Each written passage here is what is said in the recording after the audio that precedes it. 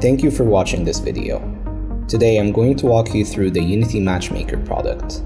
The first step is to integrate the Matchmaker within your project. You can integrate the Unity Matchmaker into your Unity project, Unreal project, or even a custom engine. With Unity we support an SDK, an API. We do recommend the SDK for the quickest integration method. If you are on Unreal, an SDK is coming soon. However, you can always use the API to implement your use cases through a game service.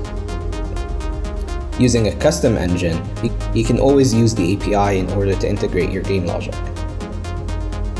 For this demo, I'm going to use Unity and the SDK method. The first step is to link your Unity project from within the engine. The steps are outlined here. Then you can install the Unity Matchmaker package through Package Manager inside Unity. Once we're done with this step, we can start by creating our first queue. A ticket is essentially a representation of the intent of a player to find a match. The first step is to create a queue. A queue is a way to group tickets together and ask the matchmaker to find a match for them. For this demo, I'm going to start with my first queue and I'm going to call it Deathmatch. The maximum number of players that can go on a ticket can be set here. For now, I'm going to set this to 2. Therefore, a player can also include another player in their intent to find a match. Now that the first queue is created, we can start with creating our default pool. Pools are a way to kind of subdivide queues within the matchmaker. We're going to talk a bit about pools in a minute. I'm going to choose a pool name for my default pool. I'm going to say default pool.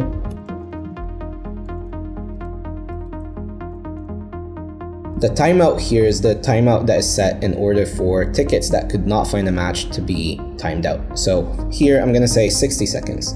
If a ticket does not find a match in 60 seconds, it's going to time out. I'm going to select my Multiplay fleet, and I'm going to select my build configuration. Next, we can start creating rules that define our matchmaking logic. For this example, I'm going to go with a very simple match definition. I'm going to say deathmatch. And I'm going to pick the initial default region for our servers. I'm going to go with US East, and for now I'm going to say backfill is disabled. I can now start defining how my match looks like. We can always collapse everything here in order to see everything that we have set up. I'm going to start with team definitions. For this game mode, we only have a single team, and I'm going to call it all. Since we only have a single team of this type, I'm going to put the min and max as 1. Once that's done, now we can go on to player count. I'm going to say my minimum players in the match before we start a match is 50, and the maximum is 60. This way, we can only start a match if there are 50 players in the match. However, if I'd like, I can add relaxations. What a relaxation does is that it would replace my minimum count when the oldest ticket in the pool has been waiting for up to 30 seconds, and the replacement value is going to become 20. What this says is that the minimum value here would change from 50 to 20 when the oldest ticket in the pool has been waiting for more than 30 seconds. I can also add another relaxation that says, okay, well, I want to replace the minimum to 5 after 60 seconds. So now this translates into the minimum value that we have would change from 50 to 5 when the oldest ticket in the pool has been waiting for more than 60 seconds. Now that we're done with the player count, I can collapse this and get a better view, and I'm going to collapse the team count and get a better view of everything that we have set up. Now I can go to team rules and I can create rules that are specific for this type of team. Since we only have a single type of team here, the team rules can work the same way as match rules. However, the difference between team rules and match rules are that team rules only apply to this specific team type. However, match rules would apply to everyone in the match. Starting with the first rule in my team, I'm going to name this skill rule. This is just a friendly name for me so that when I can collapse all of the different rules, I can still see which rule this is. I can pick a rule type. We have multiple different supported rule types here. For this skill rule, I'm going to say difference. And I'm going to say that the rule should pass. I don't want my rule to fail. So the source is going to be data in all players.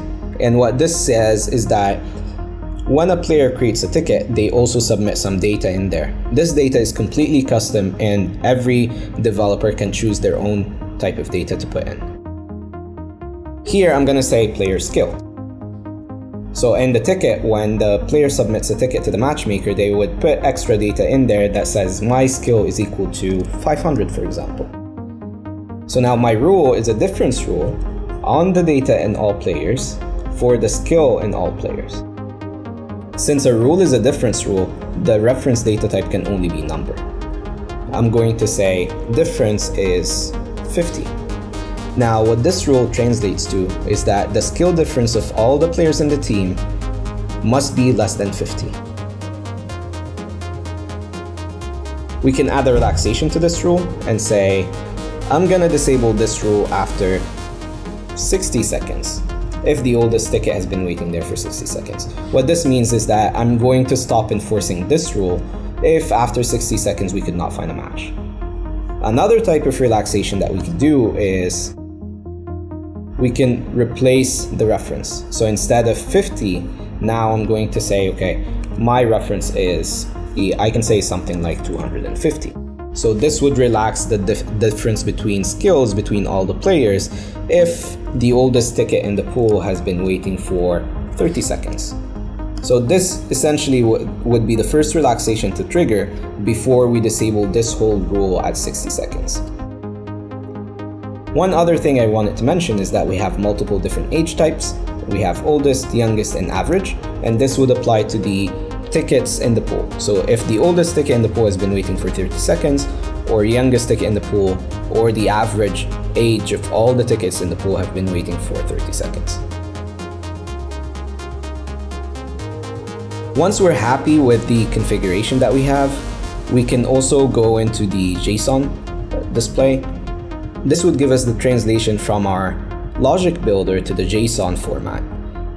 Some people find it easier to copy rules from here. For example, I can grab this reference control relaxation and duplicate it, then simply modify the seconds to be 10 seconds, and then the value could be 100. What this would translate to is that now I have 3 different relaxations. At 10 seconds, I'm going to relax the reference to 50. At 30 seconds, I'm going to relax it to 250. At 60 seconds, I'm going to disable the rule altogether. You can also add more rules, so we can copy this whole rule and duplicate it. You can do everything you want. If we go back to the logic builder, we also see that this new relaxation has been added here, and we can see it here as well. Once we're happy with all the configurations that we've done for this pool, we can click create. Now that we have our default pool, we can also create additional pools. Any additional pool would require filters. The way pools work in the matchmaker is that they're extra subgrouping of tickets. You can think of this as segmentation, or you can think of this as partitioning. For example, we can create an additional pool here. I'm gonna call this my beta players. I'm gonna set the timeout to 60 seconds, and I'm going to set I'm going to select the same fleet. However, I'm gonna select a different configuration this time. This would mean that a different build would be set up for players in this pool. Filters here are where I can say, well, I know that this pool is specifically for beta players, so tickets that are coming in would need to have an attribute that says build version. You can also say my version is equal to beta.0.1. This is completely up to the developer. You can pick the different types of operators, the different types of values. We currently support numbers and strings. We don't support objects yet for filters. Once I'm happy with the filters I have, I'm going to say next, and now I'm going to start building my configuration here as well. Now I quickly populated this match definition. I called this beta pool A so that we can also have another pool called beta pool B. The way we're going to do this I'm going to explain in a minute. However, this could be useful if you'd like to do A/B testing and send some of your players to a certain pool and another to a different pool. This comes very handy when you want to have different rules added to each pool and test the effect of each of the different rules. For now, I'm going to click Create.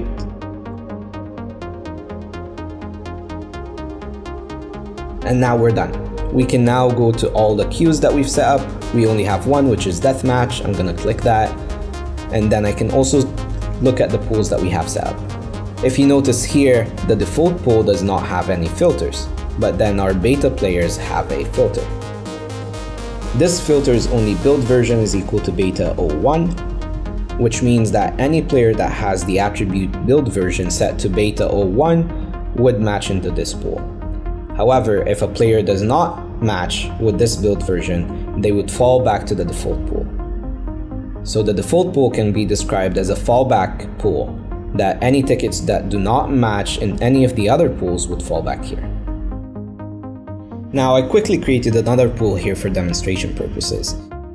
The way these two pools work is this filter filters on beta version 0.2, this pool filters on beta version 0.1. Now when players create tickets, the clients can randomly select between version beta 0.0.1 or beta 0.0.2.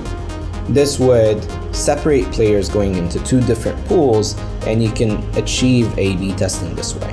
Since we have two different pools, we can sort the different pools that we have, and what this means is that when a ticket comes in, we're going to test the filters for this pool first, and if it matches, the ticket goes there. If it doesn't match, we go to the next pool, and the next one, and the next one, until we fall back to the default pool.